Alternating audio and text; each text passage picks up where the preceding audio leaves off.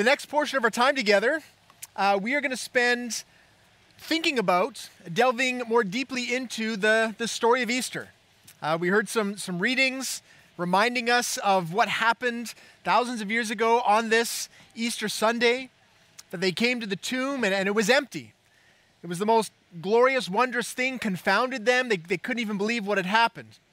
And so it's our intent to make sure that we don't just remember and celebrate, but that we really delve deeply into the truths and the implications of what it means that Jesus is alive.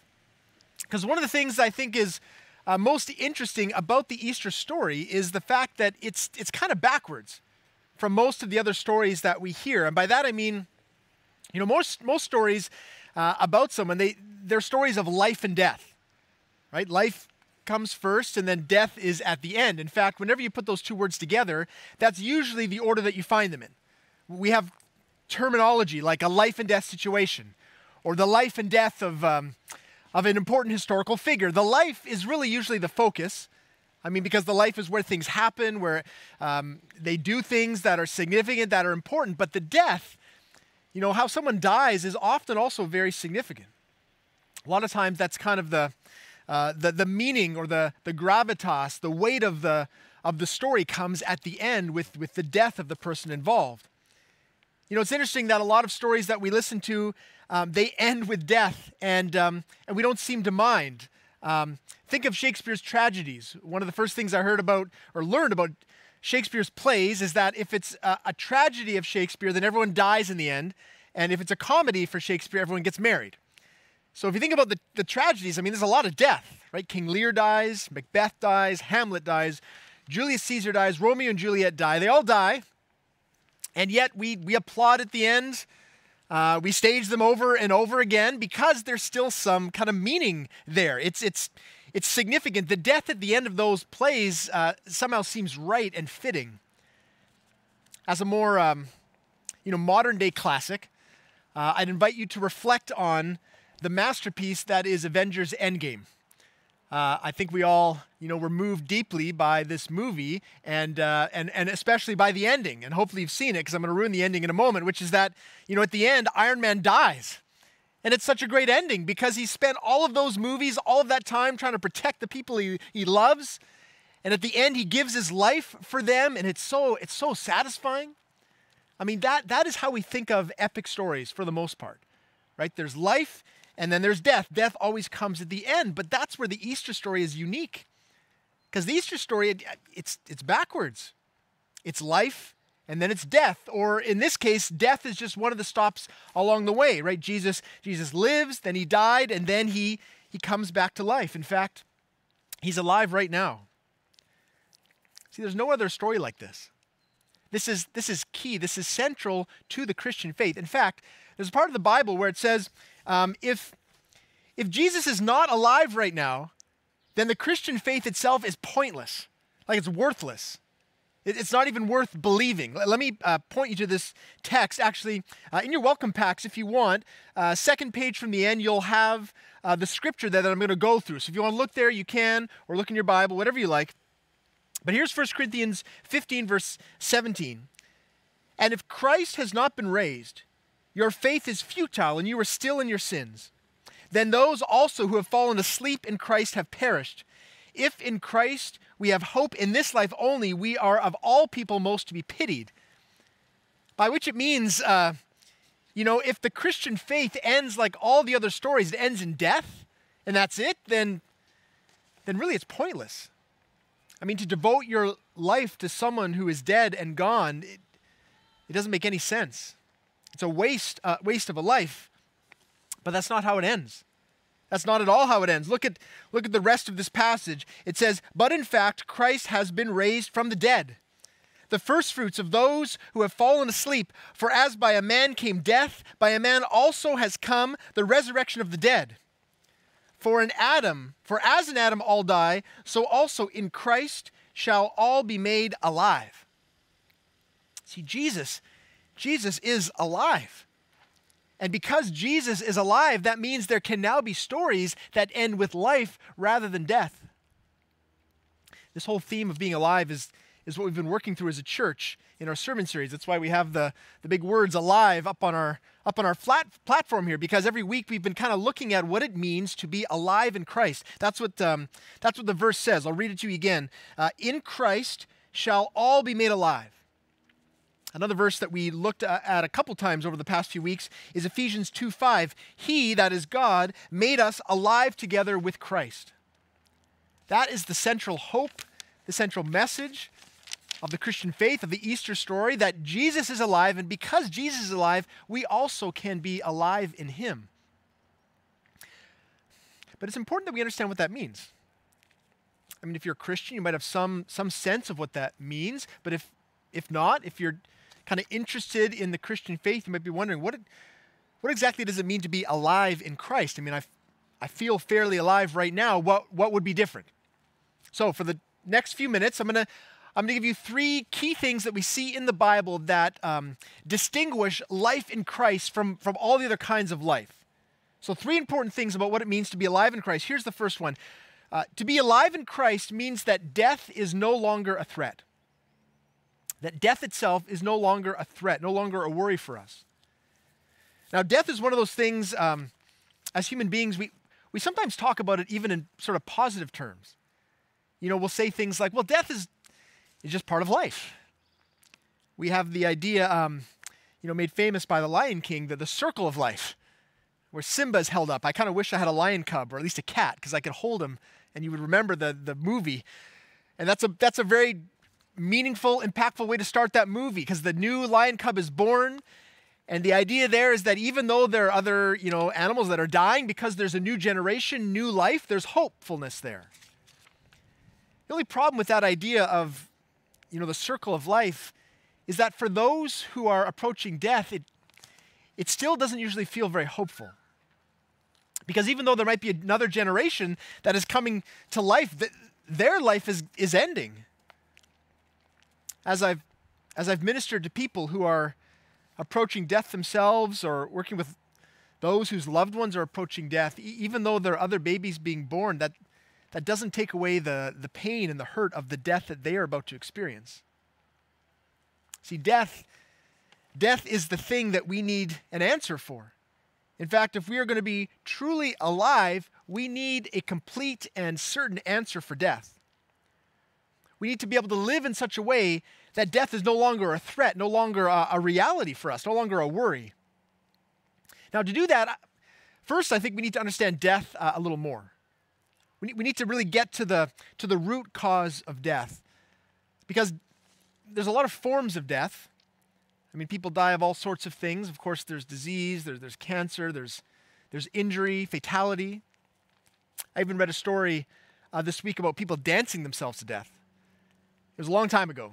In Strasbourg, the city of Strasbourg, in 1518, there was dance fever that gripped the city, and it happened. People just felt the need to dance. In fact, they flooded onto the streets. There's hundreds of people dancing in the streets. The civic authorities weren't sure what to do, so their bright idea was to give them a place to dance. They thought they'd tire themselves off, so they got a kind of a hall, like a banquet hall. They put everyone in there. They got a band. They said, just play. They'll get tired. They'll get tired of this. But what happened after a few days is that those with weak hearts actually started to die. They keeled over. They didn't make it. See, my point here is that the real issue for human beings isn't a weak heart or a weak body or a disease itself. The real issue is the source of our mortality. I mean, for us, by this point, we think death is kind of a given. Like, it's obvious. It's just what it is to be human, to be alive, is that there would be death. But the very fact that we all die, that needs to be explained. Why is that? How did that come about? And the Bible gives us a very clear answer. The Bible says in Romans 6:23 simply this: the wages of sin is death. It connects those two things, sin and death. It says sin is the source of our problems because sin is an attitude of the mind and the heart that completely rejects God. God is the author of life. God is the creator of the universe, perfectly good, perfectly holy. Those who are in sin have said, you know what, I don't need any of that. I'm going to go my own way. In fact, sin is the thing. If we look closely at the hardship and the the turmoil of our world, the pain of our world, if we look closely, we will see that the origin of all of that, it always comes back to a heart that is cold and hard toward the things of God. A heart that is mired in sin. See, human beings are justly punished because of our sin. And the punishment for sin is death. The wages of sin is death. Not just momentary death that we experience here on earth, but eternal death. See, on our own, it's impossible for us to live a life without the threat of death. Because if we see ourselves rightly, we see that we are complicit in our own death. That we choose every day in our sin to turn away from God, to go our own way, to bring on further the punishment of death. The only hope that we have is that there would be one who would conquer death for us. And that's exactly what we have in the Easter story. On the cross, Jesus did what we could not do. He eliminated the cause of death by taking the penalty of sin upon himself. And now the hope that we have, the joy that we have is that there can be life without the threat of death. Here's what it says in 1 Corinthians chapter 15. A little later in the same chapter, it says this: "Death is swallowed up in victory. O death, where is your victory? O death, where is your sting? The sting of death is sin, and the power of sin is the law. But thanks be to God, who gives us the victory through our Lord Jesus Christ." See, the whole reason that Jesus died on the cross was to erase the penalty of sin. For all those who would believe, sin wiped away in the eyes of God, the penalty of sin totally taken by Jesus and his death. So then, to be truly alive, we can indeed live without the shadow of death hanging over us. But you see, it's only Jesus who gives us his answer, because he's the only one in all of humanity who has gone through death and come out the other side alive. And so because he is alive, those of us who have faith in him, we also can have life. That's the first thing about what it means to be alive in Christ. It means that the threat of death is no more. But the second thing about being alive in Christ is that we are reconnected to the source of life. See, the essence of sin is not just that we go against God's ways. What it means is that we're actually cut off from God himself, from the source of life itself. Now, we can't always see this for humanity. If you look around, we seem fairly alive. Like if you look just in your neighborhood, anyone, whether they're a Christian or not, I mean, people seem fairly alive. But what we see in Scripture is that, in fact, everyone who is in sin, there has been a vital link that's been severed down in the deep recesses of our soul. It's kind of like, I'm not sure if you've done much work with trees, with shrubs, bushes, that kind of thing, but I don't know a lot about trees. But one thing that someone taught me when I was moving some bushes is, look, whatever you do, don't cut the taproot of the tree. Said you move it around, but the taproot is essential, which I'm guessing is because the taproot is where, most of the nourishment comes into the tree. So if you cut the taproot of a tree, the tree remains green. It looks still alive, but actually it's been cut off from the source of life. And it's just a matter of time before it goes brown and dies. That's what the Bible's talking about when it talks about sin. That we've been cut off from the source of life. So it may seem like we are alive, may seem like things are okay, but in fact, there's a deadness within us. And you may have experienced this. You may have known those who experience this sense of deadness deep inside we have all sorts of words for it, right? Sometimes we talk about it as melancholy or depression, existential angst, a feeling of hopelessness or lostness. All of these very common human experiences, they all kind of come down to the same thing, which is that we're living, but we don't really feel alive. And what the Bible would point to is the fact that that's part of the nature of sin. In fact, we see in the fallout after the first sin, Adam and Eve in the garden, it's not just that, they're condemned to death, but they actually are kicked out of the garden. They're separated, cut off from God himself, from the source of life. That's what it means then to be human and to be apart from God. That we may be living, but we're not really alive. Now, I'm not sure if for trees you can regrow a taproot. Maybe you can. I forgot to look it up. But here's the thing. That's basically what Jesus does for us. That when we are alive in Christ, it's as if that connection to the origin of life in the universe has been reestablished. And there's a beautiful picture of it in the Bible in Psalm 1. Psalms are like poems in the Bible, kind of middle part of the Bible. And I want to read to you Psalm 1. Here's the picture we get. It says, "Blessed is the man who walks not in the counsel of the wicked, nor stands in the way of sinners, nor sits in the seat of scoffers. But his delight is in the law of the Lord. And on his law he meditates day and night. He is like a tree planted by streams of water that yields its fruit in its season, and its leaf does not wither." See, what a glorious picture of life. That it's as if we've been like replanted right next to this flowing river, this flowing stream. We'll never run out of nourishment. That's what it means to be alive in Christ. That we now have a heart that has changed, that we actually delight in the things of God. This is possible because Jesus eliminates the barrier of sin. He reconciles us to God, so we're no longer cut off from him. In fact, the Spirit of God dwells within us when we come to faith. So we are reconnected to the source. We delight in him. And instead of just seeming alive, we actually are alive. That's the promise of God. That's what it means to be alive in Christ. True life, a life that is vibrant, a life that endures. So, to be alive in Jesus, to be alive in Christ, no threat of death, reconnected to the source of life. One more thing, and it's this. To be alive in Christ means that we experience fullness of life. Fullness. I think this is what most human beings are pretty preoccupied with. You hear people talk like this. They'll say things like, "Man, I've never felt so alive." Or they'll say, "Boy, this is living," whatever this is. And usually they're putting their life in peril, usually, right? They're jumping off of mountains with hang gliders, out of airplanes, they're bungee jumping, whatever it is. There's some exciting adrenaline rush of saying, this is living. Sometimes, though, it's smaller things. Like sometimes it's just, they've given up sugar. They've decided to eat only root vegetables, and they're like, "Boy, I feel so alive. You have to try these beets. This is amazing." Whatever it is, clearly, quality of life is really important to us as human beings. It's not enough that our heart is just beating. We want fullness of life.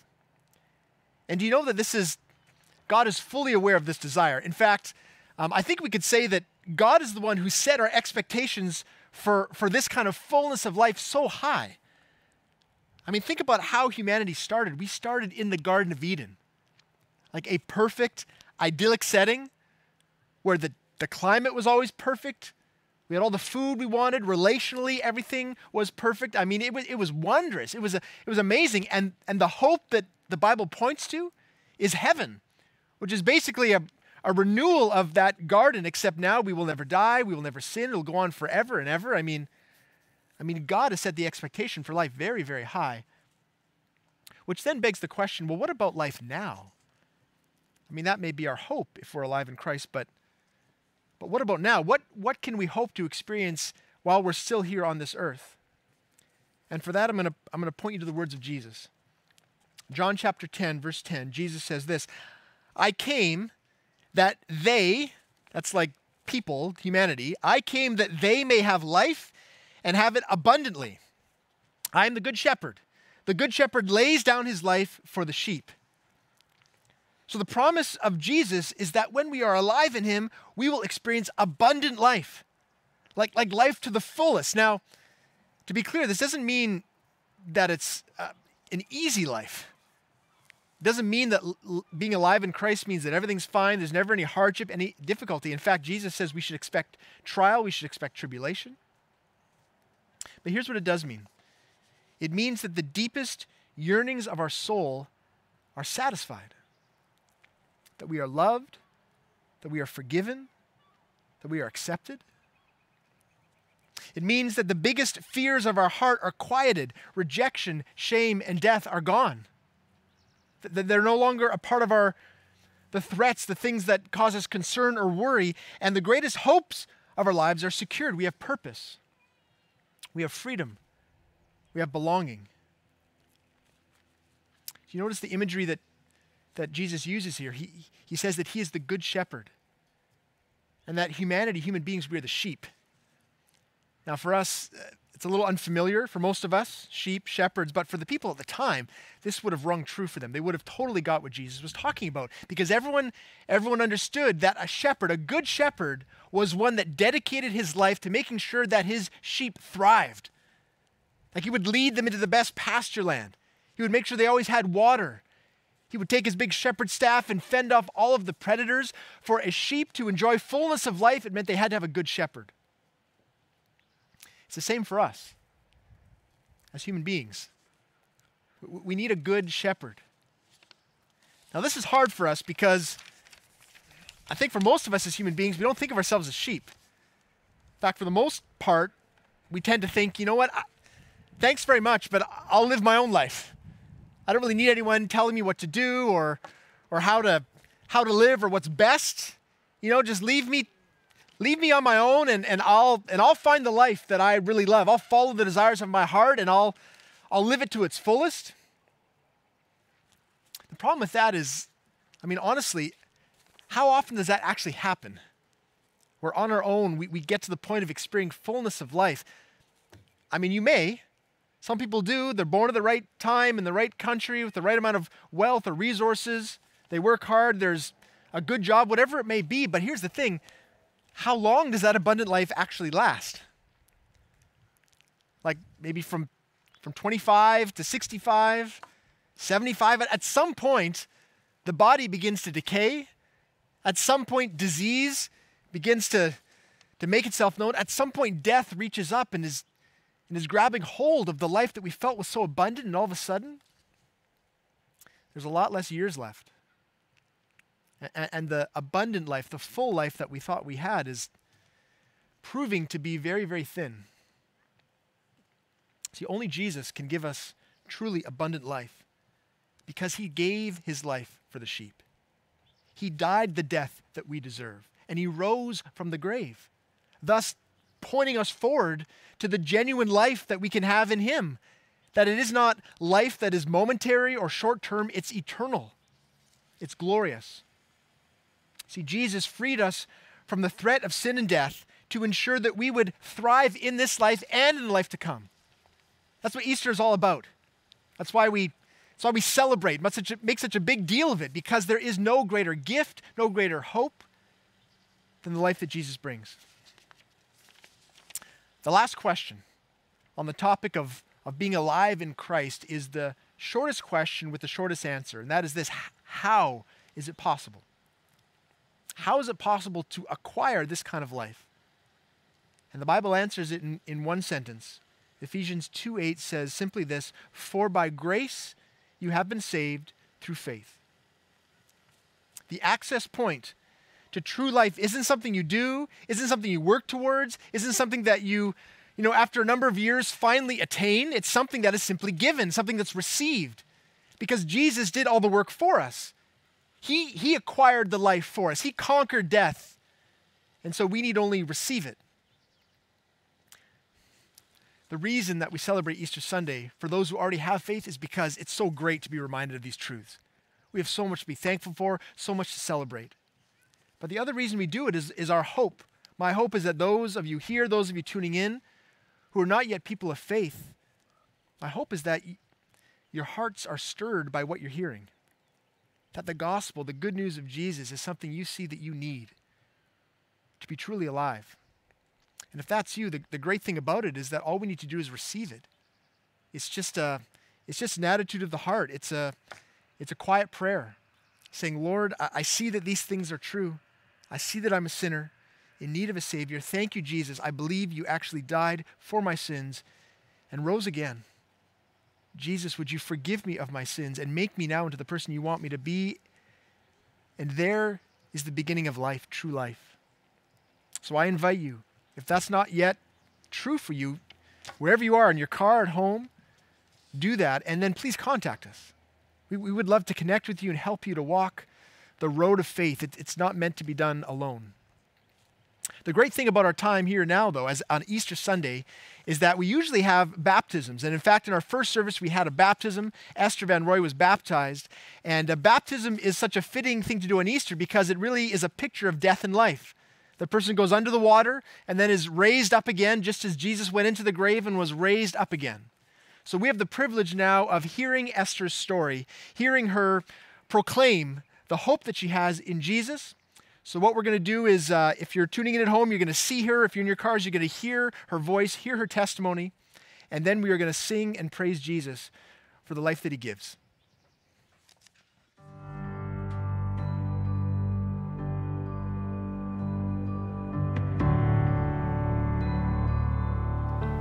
Hi, my name is Esther Van Rooy, and I want to be baptized today because I know that I am a sinner in God's eyes and that no one but Jesus Christ can save me from facing God's wrath and punishment. In Romans 6, 3-4, Paul says, "Or don't you know that all of us who were baptized into Christ Jesus were baptized into his death? We were therefore buried with him through baptism into death, in order that just as Christ was raised from the dead, through the glory of the Father, we too may live a new life." As Paul says, I believe that by Jesus' death I have died to sin and have been resurrected to a new life in spirit, just as Jesus rose from the dead. This is the truth that I believe in, that I have been saved by grace through my faith in Jesus Christ.